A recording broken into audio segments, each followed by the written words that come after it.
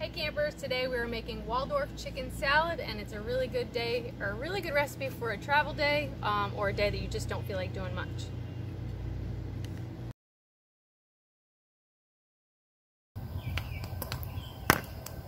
I'm Christy. I'm Jason. I'm Aubriella. And this is... And we are I Want to Camp With You. It's a beautiful night. We're looking for some fun to do.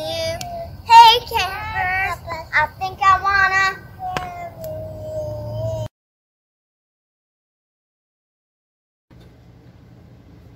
Hey campers, okay, so we have a super easy recipe for you today, or tonight. Today was a travel day, and we actually had a bit of a further travel than usual. I think it took us about 5 hours for our trip, so I really didn't want to have something hard. So anyways, I made chicken salad. Well, Waldorf chicken salad. And I forgot the nuts at home, so we're just gonna say whatever. But anyways, I wrote down the measurements so I could tell you. For every 10 ounces of chicken, so what I did was I cooked the chicken breast in the oven all in like a baking dish. I actually did it, I think, like 3 or 4 days before we left.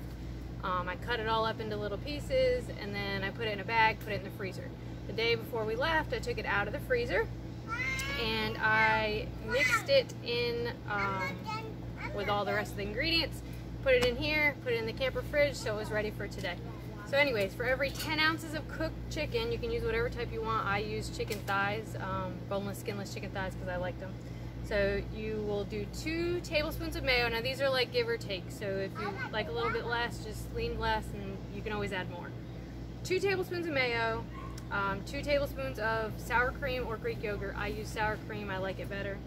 1 teaspoon of Dijon mustard, 1/4 teaspoon of onion powder, like 1/8 to 1/4 teaspoon of salt, 1/8 to 1/4 teaspoon of pepper, 2 tablespoons of dried cranberries, 3 tablespoons of chopped pecans, or you can use walnuts, any type of nuts that you want. Like I said, I forgot them at home, unfortunately. I did not add them to the salad because Aubriella does not like them in hers, so we were going to add them after the fact. And then 1/4 cup of grapes sliced, or quartered depending on how big they are. My child is not choking, she's actually baking, so I'm sorry about that. Cecilia, would you please stop? Okay, yep, it's just water, you'll be okay. Okay, usually I would buy a hard roll, but chicken salad I think is actually better on a softer roll, so I went with the Walmart brand hamburger rolls that they bake fresh in the deli. So you're going to take that. We like lettuce, so I'm just going to take 1 piece of lettuce and put that on the top part of it. And then, just, see, it looks really yummy. Hold on, let me get a close up. So a cheat on the chicken would be rotisserie chicken from... Yeah, you could use rotisserie chicken from the deli. The deli. It would be just as good. Especially when they run it on sale because it sat there the day. Yeah, sometimes and it wasn't sold. Price. Yeah, half price. Alright, let's see here. Then you probably want to cut the salt out. Yeah, do not use salt. If you do that, do not use salt, for sure. Because they load them down with salt and butter. And I'm trying not to make a huge mess.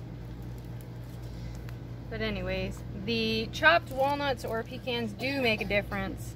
I think it makes a huge difference. I like it in there, but like I said, I accidentally forgot them because, well, we packed for a 2-week trip. So if that's all I forgot, then we're in business. The grapes and cranberries. Grapes and cranberries make a really big difference too. Okay, so that's it. Takes you like 2 seconds once you get to camp, and it tastes like a fresh homemade meal.